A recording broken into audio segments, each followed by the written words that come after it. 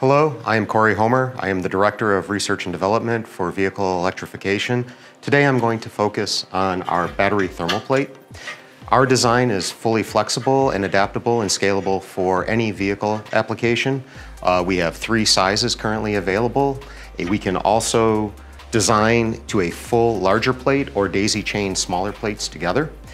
This is very effective for the layout of skateboards or the vehicle application. Therefore, packaging is simplified for the OEM. Our designs include technology with our dimple patterns to optimize the battery temperature profile so we can maintain the 5° C target that we are looking for with the battery array through charging and discharging.